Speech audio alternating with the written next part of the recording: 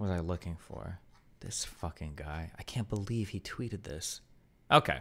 I just want to be rock solid and crystal clear in this, okay? Do you put your tongue on your teeth or something? No, my ordinary tongue goes to the left, like the front left. It's not placed correctly in my mouth when I make an S sound, but it sounds relatively normal. I used to say it like this when I was in school, using the side of my tongue. So now I use like the front left of my tongue, but it's still not correct. This is around where the S is supposed to be placed. Like if I speak like this, hold on. Okay, these are where I say my S's right now. You can see my jaw move a little bit because my tongue is going to the side of my mouth. This is closer to the correct placement of where the S is supposed to go, but even though my lips aren't moving now, the S, obviously it sounds like I have a very noticeable lisp when I speak like this. I don't know if I use Jesus. If I use that S for a few weeks, maybe it'll sound better, but maybe I'll correct over time. I'm not sure, but I don't know. I'll do like after I think next week is the last week of my Invisalign, and then I switch to like the permanent trays or whatever. I might I'll try to find like a speech pathologist and just correct it.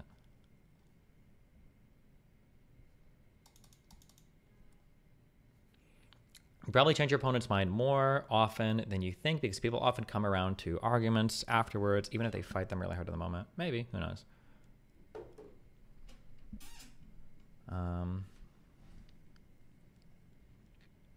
you have a TMJ problem? No, thank God, no. I used to grind my teeth a lot, or I used to. I have my Invisalign in, so I don't know if that counts as grinding anymore. But I don't have any TMJ shit.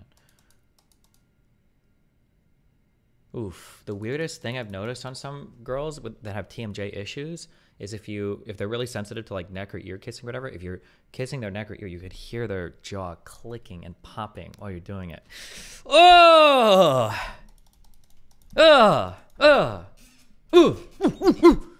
Now say, step away from the fair maiden like that. Good one. Sorry for changing the topic a bit, but wasn't the two-state solution already implemented by the creation of the Emirate of Transjordan? It was actually a bigger chunk of Palestine mandate. Wow, good point. Unison should be kissing, not fighting. Okay. Okay. Let me just run through this super quick. Norm tweeted out, Moron Specialis.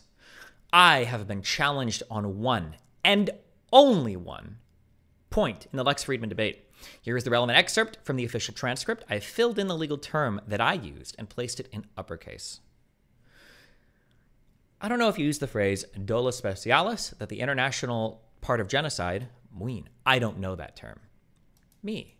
I think it's called dolus specialis. It's the most important part of genocide, which is proving it is a highly special intent to commit genocide.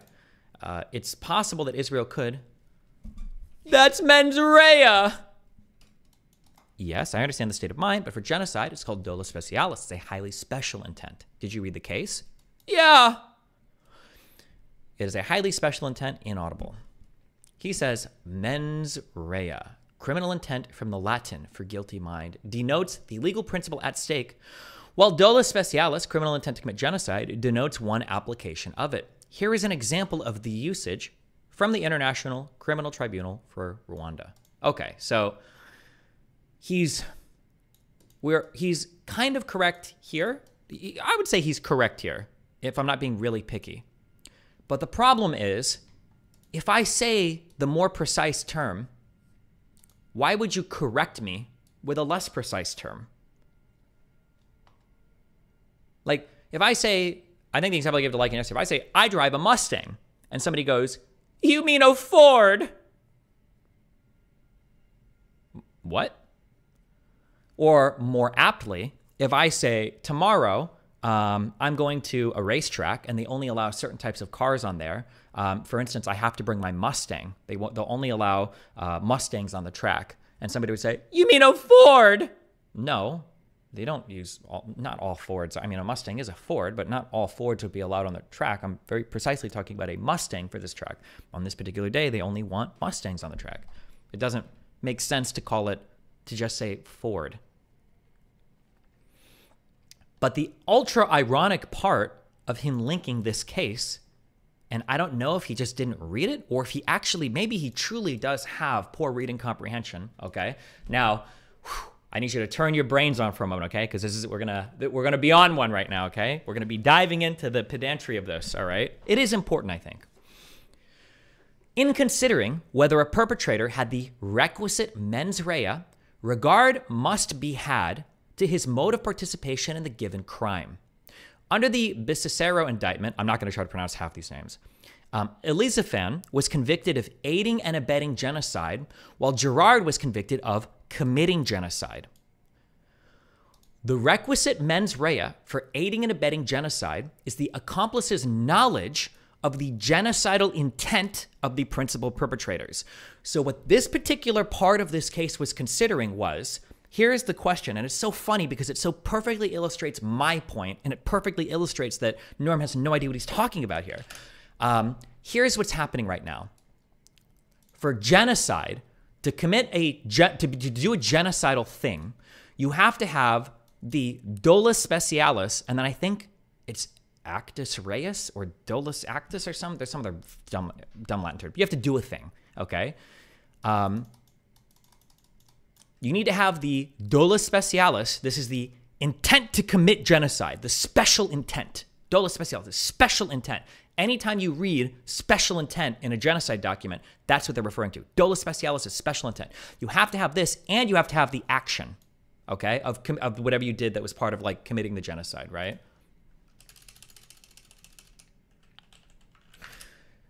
What this case was trying to figure out, though, was another guy over here, okay? Another guy over here, he helped this guy. He aided this guy, all right? But what the court was trying to figure out is if he's aiding and abetting in a genocide, does it count if he doesn't have dolus specialis? Because typically we'd say you need the special intent to commit genocide. Having the mens rea of helping him, having the criminal mind of helping him commit a crime isn't enough to get you to genocide. The mens rea of committing the crime, that's not enough. You need the special intent to commit genocide. And we don't know if aiding and abetting somebody, killing somebody who's committing genocide also makes you as aiding and abetting a genocide. And what the court found was the court said that, well, if you know of his special intent, so if you know his dolus specialis to commit genocide, and then you have the prerequisite mens rea to help him kill somebody, then we can be said that transference occurs there, that you have now aided and abetted in genocide, and you can be held culpable. But the analysis here, to get him to a genocide-related charge, means that he needs to be aware of his dolus specialis. And if he does know about his genocidal intent, then we can say that he's aided and abetted in genocide as long as he meets the mens rea for having aided and abetted in that particular crime, and he has the knowledge of his dolus specialis. Okay, sorry. So I'm giving you a little bit of background on what they're trying to prove here, and then that's what this is about. From the evidence, the trial chamber found that the attackers in Biscicero had the dolus specialis, the specific genocidal intent. Furthermore, in the view of the appeals chamber, it is clear that Elizaphan knew of this intent. That's the guy who's convicted of aiding and abetting.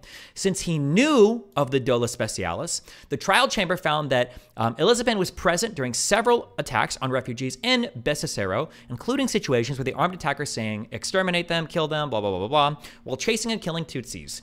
It is from this, as well as from Iris transporting the armed attackers and directing them towards fleeing Tutsi refugees, that the trial chamber found that Elizaphan had the requisite intent to commit genocide. So his mens rea here is coming from the dolus specialis of the other group, is where it's coming from their genocidal intent, convicting him of aiding and abetting genocide. In the view of the appeals chamber, it is not necessary to consider whether the trial chamber correctly concluded that Elizaphan had the dolus specialis, the specific intent to commit genocide. We don't need that for him because, given that it convicted him of not of committing that crime, but rather of aiding and abetting the genocide, a mode of criminal participation which does not require the dolus specialis. The appeals chamber finds that Elizaphan knew of the genocidal intent. He knew the dolus specialis, okay, on that picture right here. He knew about the other guy's dolus specialis of the attackers whom he aided and abetted in the perpetration of genocide in Biscicero, and therefore that he possessed the requisite mens rea for that crime. So that's what this means here, okay? It's not I'm trying to say it's not that complicated. I don't think it's that complicated, but maybe it's because I've like read about all this shit now an autistic amount. Not even autistic amount. Did these distinguished judges err by referring to mens rea and not dolus specialis? Him typing this out here means that he had absolutely no understanding of what he just read here. He has no idea, because this whole part, and if you actually click through and you actually read through some of the document, now I'll be honest, I didn't have time to read all 91 fucking pages of this, but I was skimming it. I was reading a few paragraphs because I was curious. Okay, well, maybe they do. Do they use the terms interchangeably in here? They don't. Dolus specialis is the special intent required for genocide. It is a special form of mens rea that is elevated from an ordinary state of mind to commit a criminal act. And they say as much when they talk about this. In its judgment, the trial chamber followed the approach adopted by the Akayusu trial chamber, that the dolus specialis required for genocide was required for each mode of participation under Article 6, subsection 1 of the statute, including aiding and abetting. So here, a prior trial chamber had ruled that, oh, well, you need dolus specialis to aid and abet in genocide. But what this court found was, surprisingly, when considering the mens rea requirement for complicity under Article 2(3)(e) of the statute, the trial chamber in Akayasu considered that it implies in general that at the moment he acted, the accomplice knew of the assistance he was providing in the commission of the principal offense. In other words, the accomplice must have acted knowingly. Knowingly in the context of genocide means knowledge of the principal offender's dolus specialis. The trial chamber in Akayasu summarized its position as following. In conclusion, the chamber is of the opinion that an accused is liable as an accomplice to genocide if he knowingly aided or abetted or instigated, this is the mens rea, you knowingly aid or abet or instigated one or more persons in the commission of genocide, while knowing that such a person or persons were committing genocide, meaning having the dolus specialis, even though the accused himself did not have the dolus specialis to destroy in whole or in part a national, ethnical, racial, or religious group as such. Do we understand? Do you understand this? Am I making sense here? So what it's saying is, let's say I've got a friend and he says, I want to kill all Indians. And I go, well, I mean, I don't know if I want to kill any. I don't think I want to kill all Indians, but he wants to like buy weapons from me. And I'm like, okay, I know you want to kill all Indians, okay? And I'm going to sell you weapons knowing that, okay? I'm going to sell you weapons knowing you're going to go kill Indians. I have the mens rea there, but I don't have the dolus specialis. I'm not committing genocide. I just have the mens rea of doing an illegal action, which is selling him weapons knowing he's going to intend to use them harmfully. But if I know that he has that special genocidal intent, if he has the dolus specialis and I know that, then my mens rea is enough to convict me of a genocide-related crime because I know about his genocidal intent, and I'm still choosing the mens rea aspect, the criminal intent. I'm still choosing to engage with him in a criminal way. That's what this court was talking about in the section that Norm highlighted here. I was stating the obvious that the critical point of contention in a genocide case is proving criminal intent. No, it is not. That is not the critical point of contention. The critical point is the dolus specialis. That is the critical aspect. It is one of two vital elements. It is one of two vital, necessary elements in order to be convicted. You need the dolus specialis and you need another action. Because saying mens rea isn't specific enough. Because we could say, let's say that I go to some group of people, where is it? Let's say that I go to a bunch of Palestinians or a bunch of black people, whatever, and I just start killing them. And I boom, boom, boom, and I kill them. Like, oh, what'd you do? I was like, I wanted to kill these guys today. Boom. I would have mens rea. The mens rea thing of killing a person would be there, and then the act would be there. Is that genocide? No. Why isn't it genocide? We got the mens rea and the act itself. Because you didn't have the special genocidal intent. The special genocidal intent. But yes, okay. I was pointing out the obvious that the critical point of contention in a genocide case is proving criminal intent. And of course, everyone in the room understood that the threshold under the Genocide Convention is proving criminal intent to commit genocide. This is not true as well, which is why we just saw up here that a person could be convicted of a genocidal crime without having that special intent to commit genocide if he was aware that a person he was aiding and abetting did have that dolus specialis to commit genocide. Does this make sense now? Speaking of Fantastic Mars, I wonder how Mr. Vermicelli was doing. But anyway, I felt like I had like 70% conviction on this point walking into that debate, but I decided to fight on it anyway.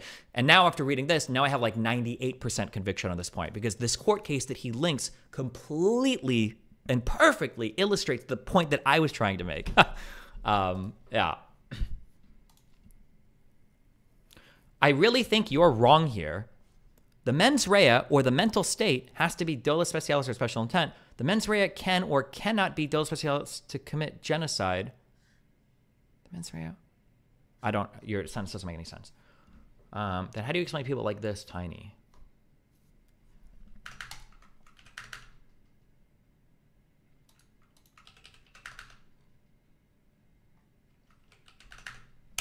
Is the community note not a good explanation? Oh, it went back. Let's see. The community note says, mens rea is a general term denoting any criminal intent, not the specific intent required to commit genocide. That is true. The ICJ case presented by South Africa does not contain the word mens rea and contains the term dolo specialis 4 times. That's also true. Yeah, of course. Because why would you wouldn't say mens rea when you're talking about genocide. It doesn't make any sense to use it here. It just doesn't make any sense.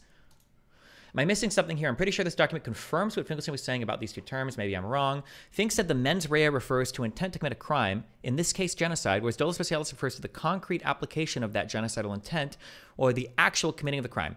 No, okay. I don't know if people are being bad faith here. I see some people saying this in chat or can't follow the logic chain or what's being said. If I would have said the dolo specialis to commit genocide, if Finkelstein would have said, oh, you're talking about like the mens rea needed the mens rea needed for a genocide conviction, I still might have pushed back a little. It's like, okay, sure, but we call it, it's a specific intent. It's not just a mens rea, but that would be kind of correct. Norman Finkelstein did not say mens rea to broaden or whatever. He was correcting me. He was correcting me, implying that my terminology was wrong. Again, that would be like saying, I have a Ford Focus RS, and someone saying, that's a Ford.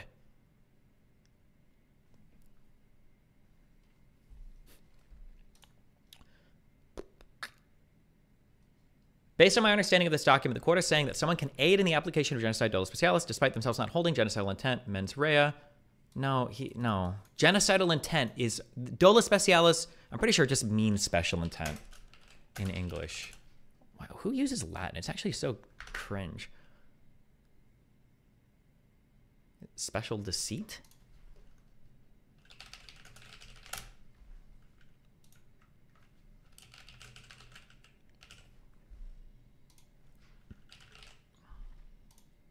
Special trick?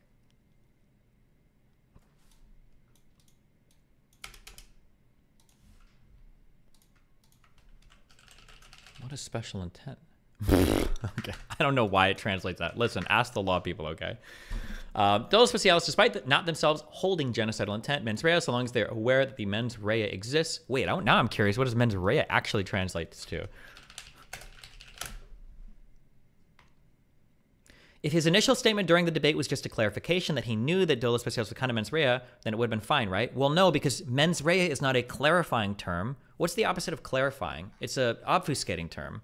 Again, it'd be like saying, like, oh, I left my iPhone at my house, and somebody's like, you mean you left your cell phone? What? Mens rea means real mind.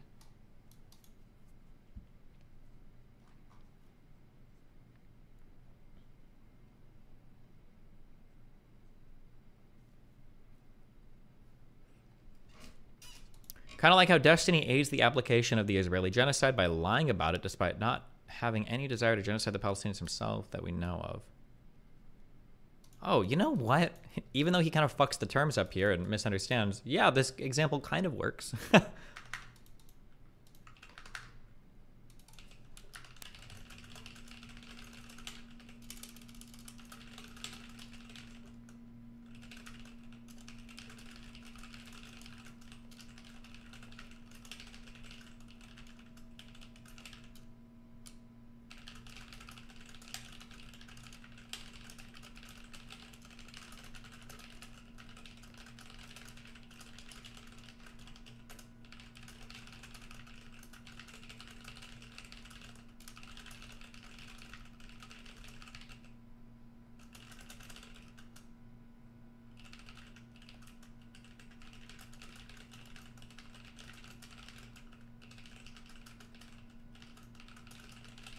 Okay.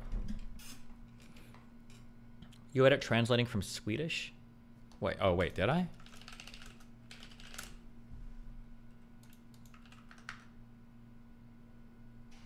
No, I didn't. That's click to translate from Swedish.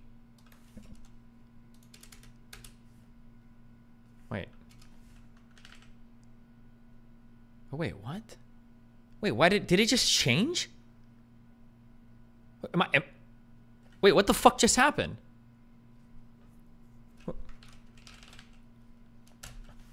Am I getting trolled right now?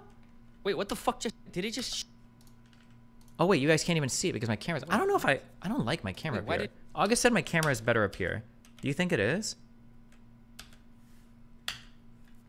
He says it's better up here because if I watch other streamers react to me or whatever, we don't block their...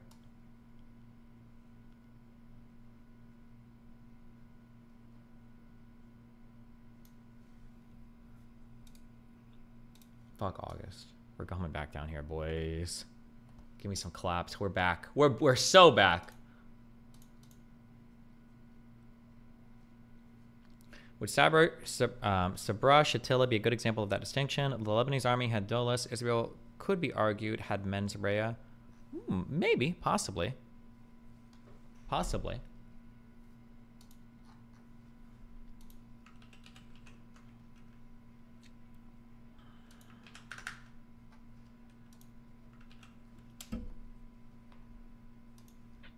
That's the lie. What? Well, Nick Fuentes reacts to his cameo appearance in The Mind of Destiny, Turkey Tome documentary. You should just read the UN explanation every time it comes up. Oh, I almost actually responded with this yesterday, but then the studio setup stuff got way more complicated.